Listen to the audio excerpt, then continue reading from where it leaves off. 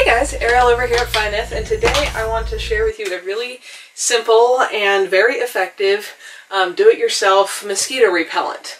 This I can't take the credit with coming up for. I don't know who did. I saw it from a link somebody shared years ago online somewhere, and I've seen it lots of places since.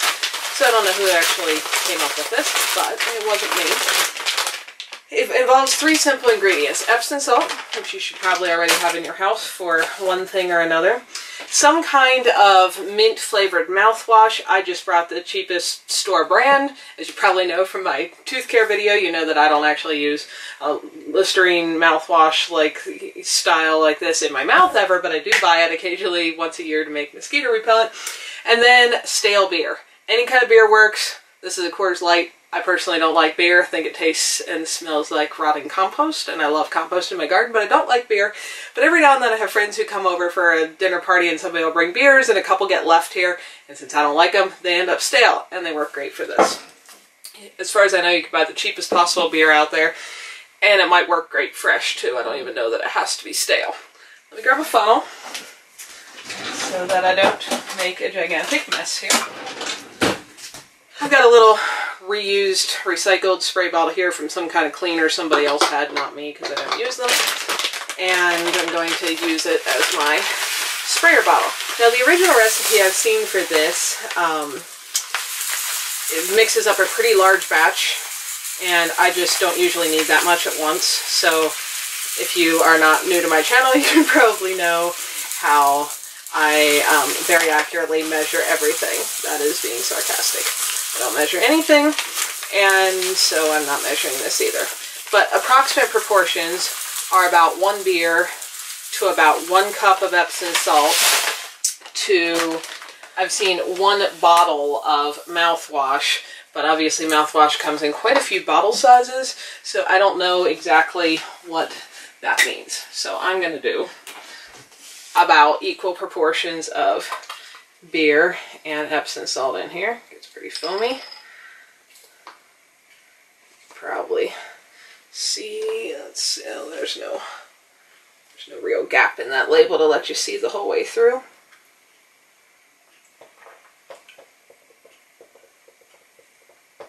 That was like half that beer, so I will be able to mix up another spray bottle full in a minute. You could obviously make a bigger batch of this and put it in a gallon jug or something, and then have plenty left to keep refilling your bottle. I'm just not taking the time to do that. Since that beer is so foamy, I'm going to put this on for just a second. You can kind of get my Epsom salt dissolving there. You can hear it shaking, so I know it's not dissolved yet. Knocked down a little bit of my foam, so now I can pour my mouthwash in. This stuff really does work. This doesn't go on you. It goes on your objects around where you're trying to keep mosquitoes away, like your porch, your deck, your chairs, your fire pit, your swing, wherever you don't want mosquitoes to be. As to why it works, I don't actually know. I'm sure you could look up more scientific info on what about this combination repels mosquitoes. But what I'm going to do is just a minute here. I'm going to show you. I'm going to boil my jar over here. Let's do another shake round. Is that I just spray it on everything, and this stuff lasts for 2.5 months, so I only do this once per summer. Normally I do it a little before this, but we've had so much rain, I didn't want to, well, I wasn't outside anyway that much hanging out because of the rain, and didn't want it to all get washed right off, though it does seem to stick on through some rains. I can already hear a lot less salt shaking when I do that. So I know that it's starting to dissolve. Just want to fill this clear up. The only thing with the mouthwash is that I have read you should make it sure it's some kind of a mint flavored one, which it seems like the vast majority of them are. Yeah, boiled it over. Bubbled it over. Whatever you would call that. Because bugs don't like peppermint. I also use peppermint oil around, usually once in the spring for a couple weeks. I get those little tiny black ants that try to come in my house. It's really the only bug problem I've ever had inside. I don't know where they come in, but if I put peppermint oil around the kitchen sink, they go away again. Just another little tip that you might give a try to. Okay, so I'm going to call that bottle full. I'm going to give this just a minute to finish dissolving, and then I'm going to show you where I put this outside.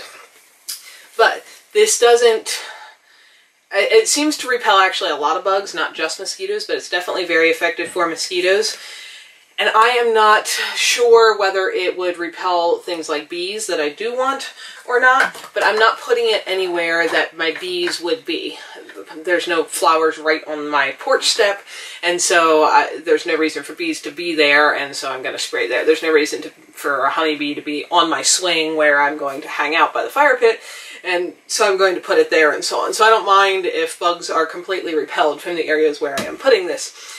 And I've got to say, guys, this stuff really does work. I've done this for several years, and I can hang out by my fire pit at night, and you will occasionally still see a mosquito, that's true, but I might see like one, and one of my closest neighbors, which is still a little bit up the road, if you go sit on their porch, at the same time you get hundreds of mosquitoes. I'm actually going to mix up a second bottle and go spray down their porch just for them when I'm done here.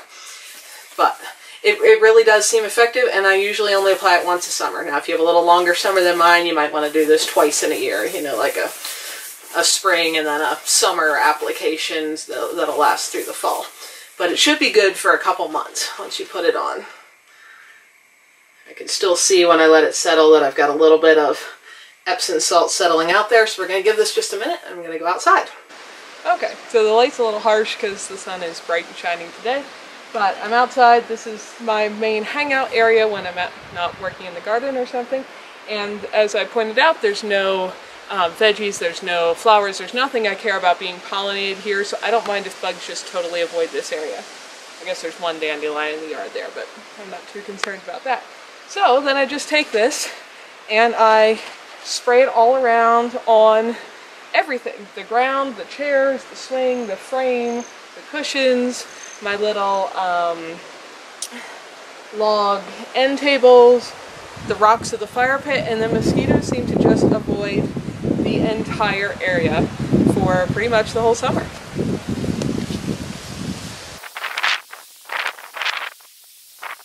I've never had a problem at all with this making any kind of stain on fabric, but if you've got something a fabric cushion that you're worried about that, it might not be a bad idea to test it on a little spot first. But I just spray everything.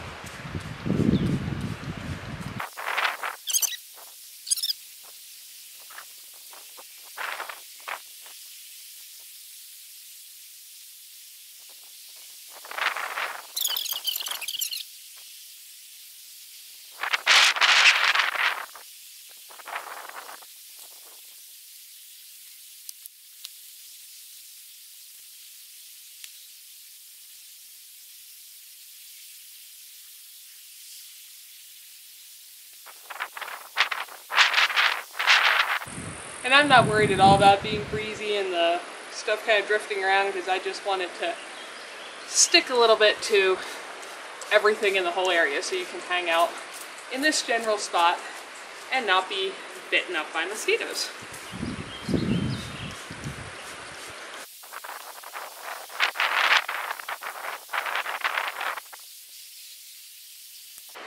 And then once I'm pretty sure I've got everything spritzed down a few times, I've usually got just a little bit left in the bottle, I'll just let it soak in a couple places on my little log tops, just because I don't really have any other good use for the rest of it, or on the rocks, you know, things like that, just to use up the rest of the bottle, because I'm going to mix up a fresh batch next year. So that's that. I'm going to rinse this spray out because with that amount of Epsom salt in there, it's going to get a little crusty if I don't, and then it might be hard to get spraying the next time. So that's that. I should have a pretty bug-free area for the rest of the year. Give it a try and let me guys give it a try and let me know what your favorite ways are to be able to enjoy the outdoors without getting eaten up by bugs. Thanks for watching, folks. If you're interested in more info on my off-grid tiny house life, check out some of my other videos here. And if you like what you're seeing, Click the little picture of my house to subscribe, and then hit the little bell so YouTube actually notifies you every time there's a new video available. See y'all next time.